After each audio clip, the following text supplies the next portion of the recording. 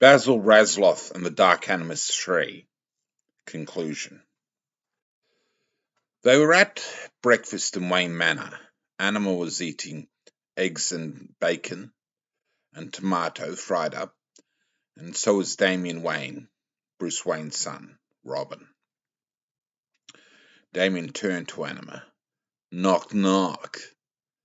"Who's there?" said Animus, Courtney Mason. "You're a brain-dead moron." Animus grinned. Another one of Damien's lame knock-knock jokes. She looked at Bruce Wayne, who was sitting there reading the paper, sipping on orange juice. "That Basil Rasloff, he's starting to tick me off. This is twice that he's had a go at me. I wish I could teach him a lesson." Bruce looked at her for a moment, thought about that, and continued on with his reading the newspaper. Later on that afternoon, after Bruce had returned from work at Wayne Industries, they were watching the TV, and Animus Courtney Mason was channel surfing. Bruce was just watching lightly, his mind on other things. Then one of those advertising channels came on with one of those steam mops. And Animus was about to change the channel, and Bruce said, "Stop for a second." He looked at the steam mop for a moment, and he got an idea. "What is it?" said Courtney.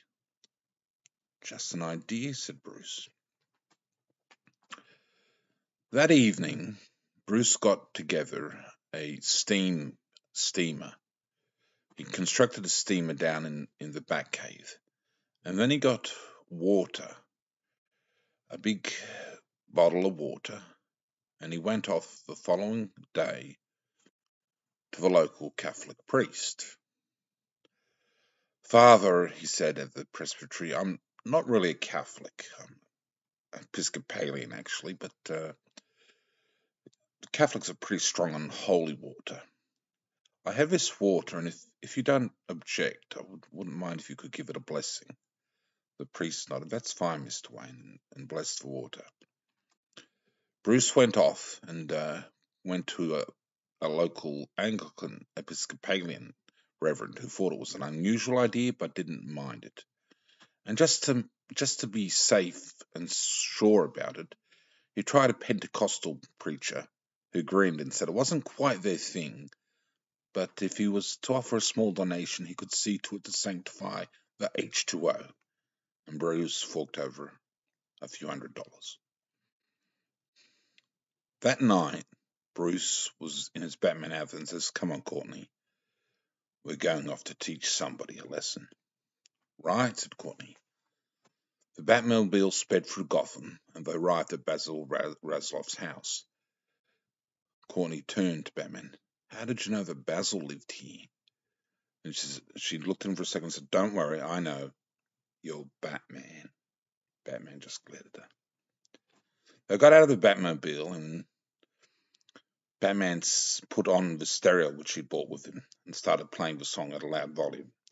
"Come Out and Play" by The Offspring. It was quite noisy, and Batman yelled out, "Rasloff, come out and play."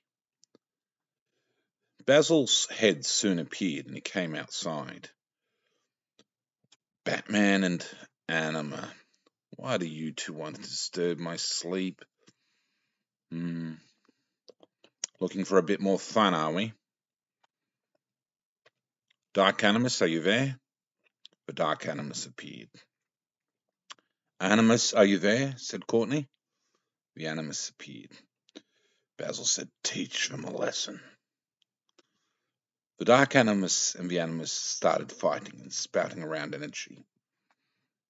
Animus sort of glared at Basil Rasloff, and he just sniggered madly.